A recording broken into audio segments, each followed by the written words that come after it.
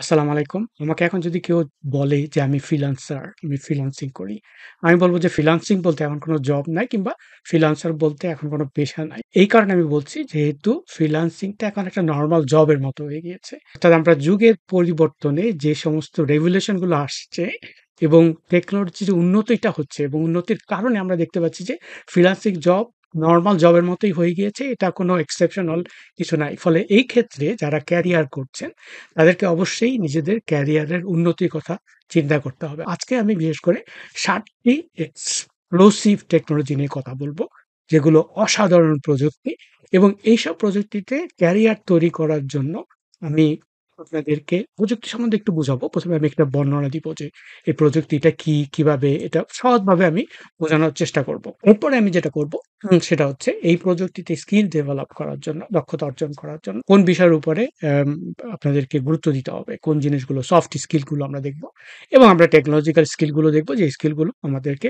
রপ্ত করতে হবে এই সমস্ত টেকনোলজি অ্যাডভান্স টেকনোলজিতে আমাদের নিজেদেরকে প্রতিষ্ঠিত করার জন্য। আমরা জাস্ট যারা আজকে প্রোগ্রামিং করছি, বিভিন্ন ধরনের অ্যাপ তৈরি করছি, ভবিষ্যতে আমরা কিভাবে ক্যারিয়ারের উন্নতি করতে পারবো। ওকে, আমি এখন স্ক্রিন শেয়ারে চলে যাচ্ছি। তো আজকে আমার বিষয়বস্তু ৭ টি যে প্রযুক্তি নিয়ে আমি কথা বলব। একটা হচ্ছে special computing and special web.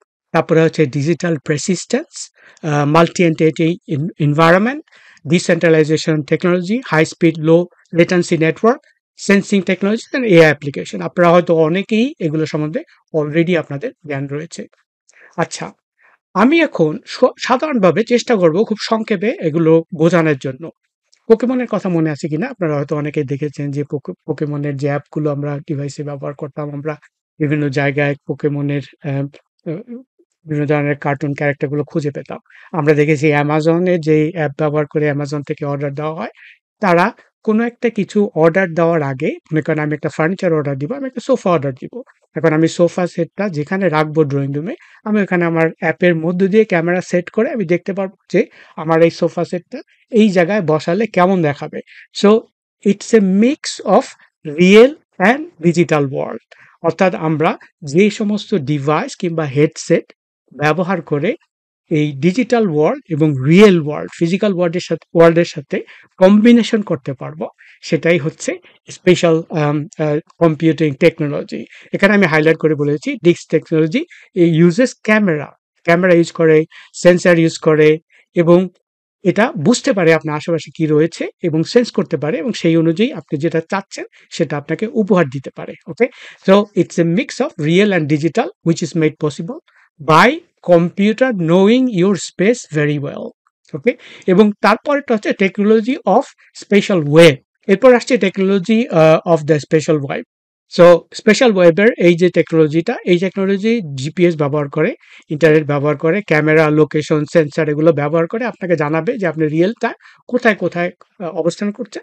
ওখানে আশেপাশে কোনো অ্যামিনিটি, কোনো রেস্টুরেন্ট, কোনো হোটেল আপনার দরকার হলে ওগুলো সম্বন্ধে ইনফরমেশন গ্যাদার করে আপনাকে রিয়েল টাইম ইনফরমেশন দিচ্ছে। So it's a blend of real world and wave information, making your surroundings interactive. So আপনার পুরা সারাউন্ডিংটা আপনি যেখানে যে পজিশনে আছেন একটা ডিভাইসের মাধ্যমে আপনার পুরা এনভায়রনমেন্টটা ইন্টারেক্টিভ এবং ইনফরমেটিভ করে তুলছে।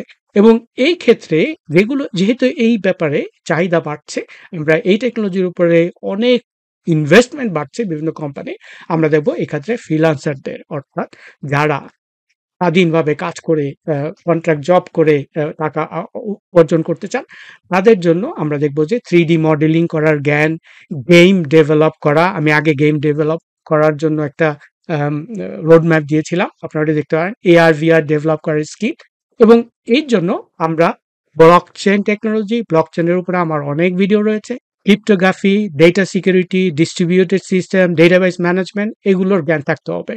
আর এর জন্য যে সমস্ত নরম দক্ষতাগুলো লাগবে, অবশ্যই এর মধ্যে প্রবলেম সলভিং স্কিলস, সমস্যা সমাধান করার যে দক্ষতা এবং বিশ্লেষণাত্মক বিশ্লেষণাত্মক থিঙ্কিং, যেটা analytical thinking, research skills, attention to details, অনেক সুন্দরভাবে কোনো একটা মনোযোগ দিয়ে কোনো একটা যুক্তি দাঁড়া করানো, এগুলো এবং ডেটা ভিজুয়ালাইজেশন। সো ডেটা ভিজুয়ালাইজেশনের উপরে আমার প্রচুর ভিডিও হয়েছে এবং আমি আপনাদেরকে বলবো যে আমার ডেটা সায়েন্সের যে কোর্সটা রয়েছে ওটা আপনারা করে ফেলতে পারেন এই সুযোগে।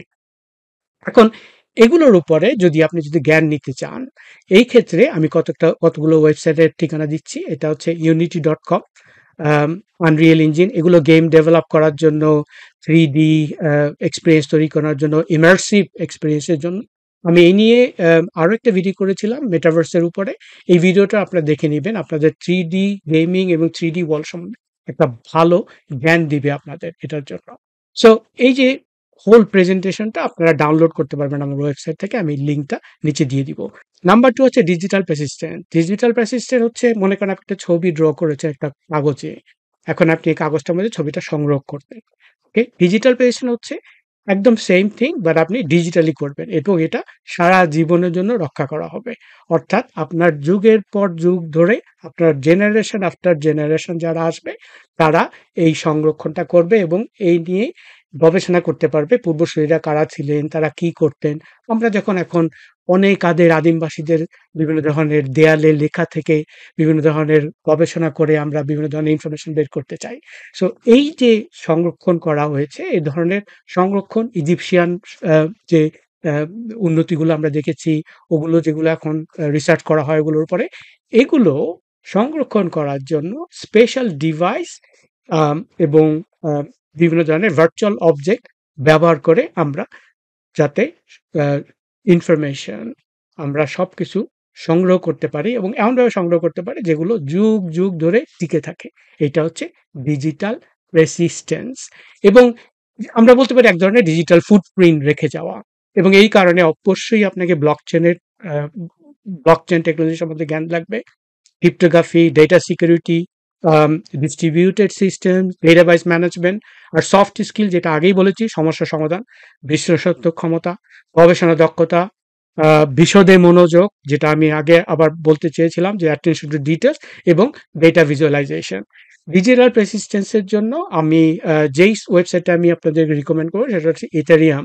ইথেরিয়ামের ওয়েবসাইটটাতে আপনি বাংলাতেও দেখতে পারবেন এবং আপনি অনুবাদ করাতে পারবেন। আপনি যখন ethereum.org এ যাবেন তখন আপনি ল্যাঙ্গুয়েজ চুজ করতে পারবেন এবং এখানে অনেক কিছু আপনি শিখতে পারবেন নিজের ভাষা ব্যবহার করে, মাতৃভাষায়।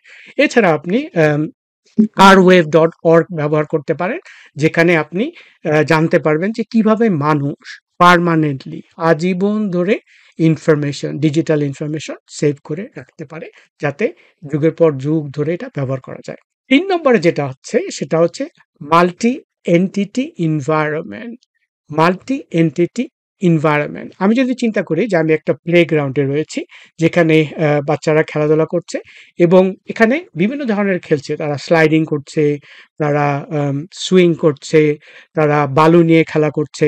সো কম্পিউটার ওয়ার্ল্ডে multi entity environment is like that, it's a playground where lots of different digital things, entities can exist and do different things. So বিভিন্ন ধরনের ডিজিটাল প্রোডাক্ট, ডিজিটাল এক্সিস্টেন্স, যারা ওখানে বিভিন্ন ধরনের ক্যারেক্টার, বিভিন্ন ধরনের কাজ করছে। It's like connecting your everything in a single environment, so they all interact with each other. আরেকটু যদি সাধারণভাবে বলতে চাই, সেটা হচ্ছে আপনি মনে করেন আপনার ঘরের টিভি, আপনার কম্পিউটার, আপনার fridge, they all interact with each other, এবং by interacting each other, they also produce some sort of playground. This makes the environment lively and interesting because it's something different what is happening. এবং এই যে multi entity এনভায়রনমেন্টের, এটার প্রয়োজনীয়তা দিন দিন বাড়ছে, বিশেষ করে আপনি ইনোভেটিভ প্রোডাক্ট তৈরি করার জন্য, ইনোভেটিভ সার্ভিস তৈরি করার জন্য, বিভিন্ন ধরনের প্রোডাক্ট বাজারজাত করার জন্য। আমরা দেখতে পাবো যে এই ক্ষেত্রে যে চাহিদাটা দিন দিন বাড়ছে, এই বাড়াটা আরো ইনভেস্টমেন্টটা এখানে আরো শক্ত হবে এবং এই ক্ষেত্রে আপনারা ক্যারিয়ার করার জন্য আপনাদের 3D designing, virtual world develop করার ক্ষমতা, network engineering, software optimisation, real time এবং কমিউনিকেশন প্রোটোকল, এই ধরনের টেকনোলজিক্যাল দক্ষতাগুলো প্রয়োজন হবে। Soft skill, again collaboration, communication, story telling নিয়ে আমি আগেও বলেছিলাম, সুন্দর মতো গল্পের মতো করে কিছু একটা বোঝানো। ওকে, ইউজার এক্সপিরিয়েন্স ডিজাইন করা, ইউএক্স ডিজাইন, প্রজেক্ট ম্যানেজমেন্ট। এবং এক্ষেত্রে মাল্টি এন্টিটি এনভায়রনমেন্টের জন্য আমি মজিলা যে হাবটা রয়েছে, এক্ষেত্রে আপনারা অনেক এখানে ইনফরমেশন পাবেন। এবং এখানে আমি special 3D model preparation guide যেটা রয়েছে, এটার আমি অ্যাড্রেস দিয়েছি। এখান থেকে আপনারা অনেক কিছু জানতে পারবেন এই মাল্টি এন্টিটি এনভায়রনমেন্ট নিয়ে। 4 নম্বরে রয়েছে ডিসেন্ট্রালাইজেশন টেক। সো ডিসেন্ট্রালাইজেশন আমি আগে ব্লকচেন নিয়ে অনেক কথা বলেছি। সো এটার যদি আমি সাধারণভাবে বলতে চাই, যে মনে করেন আপনি একটা স্কুলে বসে আছেন, ওকে? So there is no teacher in charge. ওকে, আপনি স্কুলে আছেন, স্কুলে কোনো টিচাররা আপনার দায়িত্বে নাই। So every student Gates to make a decision together. প্রত্যেকটা ছাত্র নিজেরা এক ধরনের সিদ্ধান্ত নিতে পারে। ওকে, normally in the computer and the internet, like a main place, like a big computer controls everything. But in decentralization, there is no main place. Instead, all different computers are managing information. So similarly, আমরা blockchain technology তে যেটা দেখতে পাই, okay? So this means no single computer has all the power to give all the information. So power of decentralization is that is very difficult to hack, এবং ইনফরমেশনটা অনেক নিরাপদ থাকে। ওকে, so এখানে সব পার্টিরা একসাথে কোনো একটা কিছু প্লে করতে হয়। So this can make things easier and um, and easier for the class students helping each other instead of one teacher doing everything.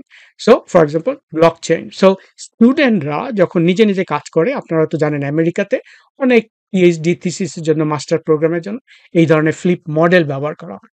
এবং আমি ফ্লিপ মডেল নিয়ে আগেও বলেছি, আমার একটা ভিডিও আছে যেখানে আমি বিভিন্ন ধরনের জ্ঞান অর্জনের জন্য, পড়াশোনা ভালো মতো মনে রাখার জন্য কতগুলো পদ্ধতি আমি দিয়েছি, অ্যাক্টিভ রিকল নিয়ে কথা বলেছি। ওখানে আমি বলেছিলাম যে কিভাবে এই ফ্লিপিং মডেলটা ব্যবহৃত হয়। এবং এই ক্ষেত্রে ব্লকচেন ডেভেলপ করা, স্মার্ট কন্ট্রাক্টস, ডিস্ট্রিবিউটেড লেজার এবং সফট স্কিলের ব্যাপারে বরাবর যেগুলো আমি বলেছিলাম। কিন্তু একটা জিনিস আপনারা দেখতে পাচ্ছেন যে আমি 4 নম্বর পর্যন্ত যতটুকু বলে আসলাম সবগুলোতে আমরা দেখেছি ব্লকচেন হচ্ছে অ্যাট দ্য টপ। আজই আপনারা দেখতে পাচ্ছেন যে ব্লকচেন হচ্ছে এমন একটা প্রযুক্তি যার ডিমান্ড, চাহিদা দিন দিন বাড়ছে এবং বাড়তেই থাকবে। এবং এই ক্ষেত্রে যদি আপনি প্রফেশন করতে চান, এক্ষেত্রে যদি স্কিল ডেভেলপ করেন, আমি বলবো যে আপনারাই অনেক সুন্দর একটা রাস্তায় রয়েছে। ডিসেন্ট্রালাইজেশন টেক এর জন্য আমি 2টি ওয়েবসাইটের ঠিকানা এখানে দিয়েছি, যেগুলো আমি আপনারা এখান থেকে ডাউনলোড করতে পারবেন। ফার্স্ট নাম্বার হচ্ছে হাই স্পিড এবং লো লেটেন্সি নেটওয়ার্ক। এখন আপনি যদি চিন্তা করেন যে 5G ফাইবার অপটিক নেটওয়ার্ক, যেগুলো কুইক ডেটা ট্রান্সফারে সাহায্য করে, আমরা দেখতে পাচ্ছি যে যেহেতু ড্রাইভারলেস কার অলরেডি এসে গেছে, আমরা লন্ডনে ট্রায়াল দেওয়া শুরু হয়েছে। আমি এর উপরে একটা ভিডিও করেছিলাম, আমি অলরেডি আমার ডেটা সায়েন্সের ভিডিওতে আমি বলেছি কিভাবে ড্রাইভারলেস কার কাজ করে, আপনারা ওটা দেখে নেবেন। তো এখানে আপনি হাই স্পিড, যার কারণে আমরা অনেক দ্রুত গতিতে ইনফরমেশন পাস করতে পারি, আমরা নেটওয়ার্কিং এর ডেটা ট্রান্সফার করা, এবং কোনো ওয়েটিং টাইম এখানে দরকার হয় না। ওকে, বিশেষ করে গেম, ভিডিও কল, এগুলো কোনো ধরনের সমস্যা ছাড়াই এগুলো হতে পারে। আমরা যখন লাইভ করি, আমরা সুন্দর মতো ডেটাগুলো রিয়েল টাইম হয়, আমরা দেখি না যে অনেক সময় কথা হচ্ছে, ভয়েসটা পরে আসছে। সো এগুলো হচ্ছে হাই স্পিড এবং লো লেটেন্সি নেটওয়ার্কের উন্নতর কারণে হয়েছে, এবং এই ক্ষেত্রে অনেক ইনভেস্টমেন্ট করা হচ্ছে। কারণ আমরা যদি টেকনোলজিতে, প্রযুক্তিতে আগাতে থাকি এবং নতুন নতুন জিনিস বাজারে ছাড়তে থাকি, যদি নেটওয়ার্কের স্পিড ভালো না হয়, ইন্টারনেটের গতি যদি ভালো না থাকে, তাহলে এগুলো করে যারা এন্ড ইউজার, তাদের এক্সপেরিয়েন্সটা, তাদের অভিজ্ঞতাটা ভালো হবে না। এবং অবশ্যই এই ক্ষেত্রে network engineering, network protocol, data compression, software optimisation, cloud computing এর উপরে আমার ইউডেমিতে একটা ফ্রি কোর্স আছে, আপনারা এটা করতে পারেন। ফান্ডামেন্টাল জিনিস আমরা শিখতে পারবেন, problem solving skill, soft skill, trouble shooting, research করা সব জায়গায় আমি বলেছি। ওকে, এবং হাই স্পিড এবং লো লেটেন্সি নেটওয়ার্কের জন্য আপনি অ্যামাজন এবং অ্যাজুর, ওকে, মাইক্রোসফটের অ্যাজুরে আপনি ওদের ওয়েবসাইটে যেয়ে এই সম্বন্ধে ভালো জ্ঞান নিতে পারেন। ওদের ট্রেনিং আছে, প্রচুর ফ্রি ট্রেনিং রয়েছে। নাম্বার 6 হচ্ছে সেন্সিং টেকনোলজি সম্বন্ধে আমি আশা করি আপনাদের অলরেডি অনেক ধারণা রয়েছে, কেননা এখানে super power computer which can feel, which can see, like একটা গাড়ি যখন রাস্তায় চড়ে, বিভিন্ন ধরনের সেন্সার থাকে, বিভিন্ন সেন্সার বিভিন্ন কিছু ডিটেক্ট করে, তারপরে সে রাস্তায় চলতে পারে। বিভিন্ন ধরনের টেকনোলজি ব্যবহার করে একটা মেশিনকে যখন চালানো হয়, মেশিনকে এক্সিকিউট করা হয়, রোবট যখন চলাফেরা করতে পারে, একটা ড্রোন যখন বিভিন্ন কিছু ডেলিভারি দেয়, এই সবকিছুরই সমন্বয় নিয়েই কিন্তু এই সেন্সিং টেকনোলজি। সেন্সিং টেকনোলজি যে অগ্রগতি আমরা দেখতে পাচ্ছি দিন, দিন এই অগ্রগতিটা এমন হারে বাড়ছে যে বিভিন্ন ধরনের যারা বাজার পর্যালোচনা করেন, যারা অ্যানালিস্ট রয়েছেন, রিসার্চার রয়েছেন, তারা বলেছেন যে এই প্রযুক্তিতে প্রচুর জবের চাহিদা আগামী ২-৩ বছরের মধ্যে এমন হারে বাড়বে যে শর্টেজ দেখা যাবে এবং ফলে এই টেকনোলজি যাদের ন্যূনতম অভিজ্ঞতা থাকবে তাদেরকে প্রচুর পয়সা দিয়ে, প্রচুর বেতন দিয়ে বিভিন্ন কোম্পানি তাদেরকে নিযুক্ত করবে। এখানে hardware prototyping, embedded system, programming, micro controller, data analysis, sensor networking management এগুলো এবং এই ক্ষেত্রে আপনি যে ওয়েবসাইটগুলো রয়েছে এর মধ্যে অন্যতম হচ্ছে রাসবেরি পাই। আপনারা অনেকেই জানেন এর সম্বন্ধে। আরো অনেক ওয়েবসাইট রয়েছে যদি আপনারা রিসার্চ করেন এই সম্বন্ধে ভালো হিতাহিত জ্ঞান নেওয়ার জন্য আপনাদের জন্য যথেষ্ট হবে এবং এই ক্ষেত্রে পড়াশোনা করে এই ক্ষেত্রে ক্যারিয়ার করার জন্য একটা অভূতপূর্ব চাহিদা আপনি দেখতে পারবেন আগামীতে। সবশেষে আমি যেটা বলব এআই অ্যাপ্লিকেশন। নাও এটা আপনাদের হয়তো স্বাভাবিক, এটা সবাই জেনে গেছেন কারণ আপনারা এখন সবাই ChatGPT তে এক্সপার্ট হয়ে গেছেন। আপনারা জানেন যে আমরা যে জেনারেটিভ এআই যে টেকনোলজি ইদানিং খুব জনপ্রিয় পেয়েছে এবং এই কারণে হঠাৎ করে মানুষের এআই অ্যাপ্লিকেশনের উপরে নজর গিয়েছে এবং সবাই চায় এখন এআই ড্রিভেন এক্সপেরিয়েন্স সবাইকে দিতে। ওকে? ল্যাঙ্গুয়েজ ট্রান্সলেশন বলেন, এই ধরনের টুরিস্টরা বিভিন্ন দেশে যায়, তারা কমিউনিকেট করার জন্য এখন লোকাল ল্যাঙ্গুয়েজ ব্যবহার করতে পারে। তারা বাংলায় একটা কিছু বলে রেজিস আ মোবাইলের একটা অ্যাপ্লিকেশন ব্যবহার করে জানাচ্ছে যে ওর ভাষায় ওইটা ট্রান্সলেট হয়ে যাচ্ছে, ও শুনতে পাচ্ছে, ও আবার উত্তর দিচ্ছে। এই ধরনের মোবাইল অ্যা বিভিন্ন ধরনের চ্যাটবট এবং আমরা বিভিন্ন ধরনের ল্যাঙ্গুয়েজ ট্রান্সলেশন এর অ্যাপের কথা বললাম। Machine learning, natural language processing এগুলোর একটা বড় চাহিদা আমরা দিন, দিন দেখতে পাচ্ছি এবং এই অ্যাপ্লিকেশনগুলো যেগুলো স্মার্ট রোবট হেল্পার হতে পারে, গেম প্লে করার জন্য হতে পারে। সো মুভি সাজেস্ট করা, music you like, friend who is really good. কত কিছু এখন করা হচ্ছে বিভিন্ন ধরনের এআই অ্যাপ্লিকেশন ব্যবহার করে এবং এর জন্য অবশ্যই আপনাদেরকে machine learning, deep learning, data science, Python আর প্রোগ্রামিং এবং ক্লাউড কম্পিউটিং এর সম্বন্ধে জ্ঞান লাগবে। আবার স্মরণ করে দিচ্ছি ক্লাউড কম্পিউটিং এর উপরে আপনাদের আমার যে ফ্রি ট্রেনিংটা রয়েছে Udemy তে আমি এখানে লিংক দিয়ে দিব। আপনারা এটা করতে পারেন। এবং এআই অ্যাপ্লিকেশনের ব্যাপারে হিতাহিত জ্ঞান নেওয়ার জন্য আপনারা এখানে PyTorch এবং TensorFlow রয়েছে। TensorFlow.org এ আপনি বিভিন্ন ধরনের মেশিন লার্নিং অ্যাপ্লিকেশন ডেভেলপ করতে পারবেন এবং PyTorch এ আপনি হিতাহিত জ্ঞান নেওয়া এবং এই ব্যাপারে হ্যান্ডস অন নেওয়ার জন্য আপনি অ্যা অনেক সাহায্য পেতে পারেন। আমি অবশ্যই এই ব্যাপারে আরো বিশদ পরবর্তীতে বলব। আরো সাহায্য করার জন্য আমি যথেষ্ট চেষ্টা করব আপনাদেরকে। তো আজকে এই পর্যন্তই। আমি চেষ্টা করব আবার আপনাদেরকে কিছু নতুন, নতুন প্রযুক্তি নিয়ে আপনার সাথে হাজির হওয়ার জন্য ইনশাআল্লাহ এবং ভালো থাকবেন এবং সবসময় মনের মধ্যে একটা আশার আলো রাখবেন। আপনি আজকে যাই করছেন না কেন তার যাতে একটা উন্নতি হয়, যেটা আপনি নেক্সট লেভেলে নিয়ে যেতে পারেন। সেই ধরনের একটা স্পৃহা, সেই ধরনের একটা ডিজায়ার আপনার থাকতে হবে এবং এটা খুবই জরুরি।